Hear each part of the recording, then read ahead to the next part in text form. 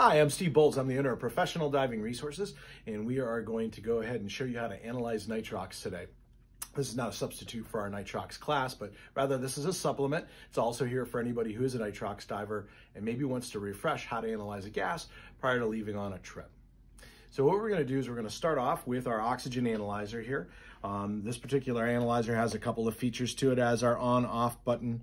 It has our calibration dial here as well, and then a screen to read what's going on the oxygen analyzer. If we turn it on, you're going to see a percentage show up. At this particular case, I think it's somewhere 23.2%.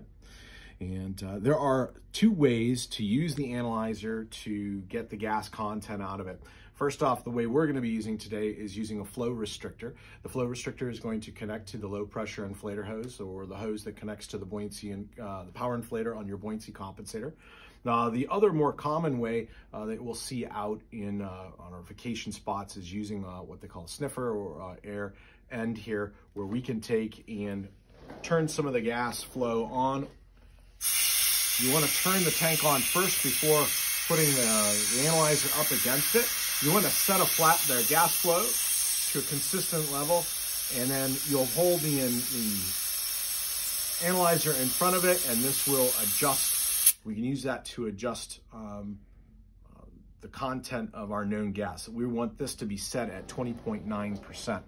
Now that's very wasteful on gas. So what we're gonna do is we're gonna go back and use the flow restrictor.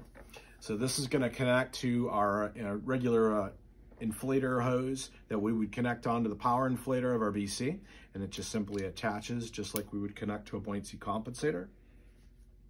Move back over to our compressed air, and we're going to turn the gas on.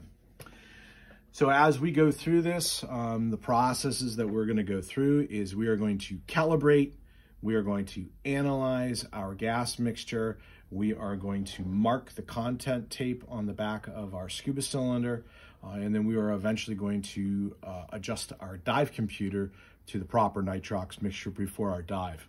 So as we have gone ahead, we have set this up on compressed air. You can see the numbers have stabilized. It's reading 23%, and we need to take this and rotate this down to 20.9%. All right.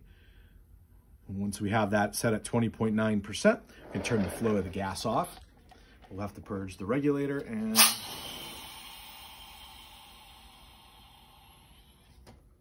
move this over to our nitrox cylinder.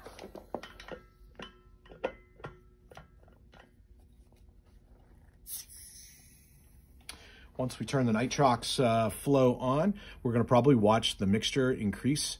It's going to go up. It should take roughly 15 to 20 seconds for this to stabilize.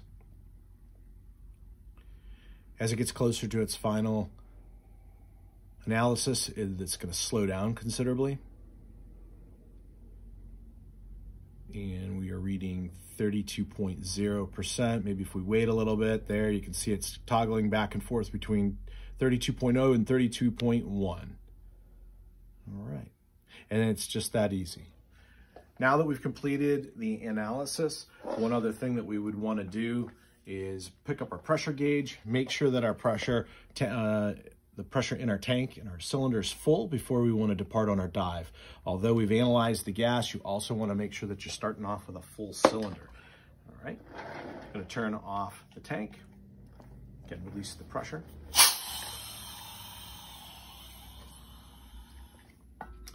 Lastly, as we mentioned, we wanted to analyze, calibrate, and lastly, we're going to use a content tag on the back of the scuba cylinder. Should read 31, or this in particular case, this was 32%. This one's marked at 31.7. We'll rechange that, and our maximum operating depth for 32% is 111 feet, 110 feet. So we'd want to mark that content tag. Sometimes content tags are also marked with the date.